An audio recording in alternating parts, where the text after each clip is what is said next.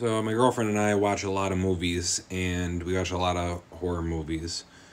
So we've watched. She likes, in this order, haunted house horror movies, then after haunted house, it would be definitely like found footage, basically anything found footage.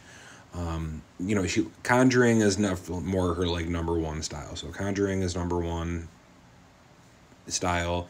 Then after that, like Blair Witch, Fear, no, Hell House LLC. That's one of her favorites.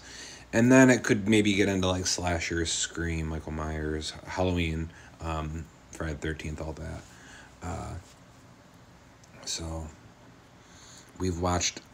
I mean, Netflix. I've scrubbed anything. I've searched very thoroughly. If I see a movie that's on Netflix, Amazon Prime Video, Hulu, Tubi, Crackle TV, Pluto TV, Fandango's got an app, IMBD TV, Epix, Amazon Plus, Paramount Plus. I just, get all these different streaming services because I know that there's going to eventually be other different movies in there, especially the type of movies that we like, which is, when it comes to these streaming services, it's nothing for them to have a bunch of these terrible horror movies on there. That's not a movie that they're going to put on the poster and say, this is the movies that we got this month or whatever, so they do keep a pretty good selection of these new horror movies or old horror movies. A lot of them are made after 2010. And my girlfriend doesn't really like 80s that much.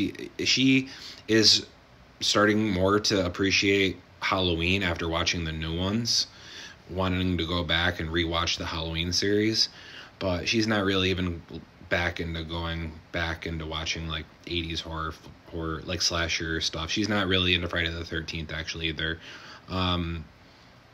She likes Child's Play. She does like Child's Play.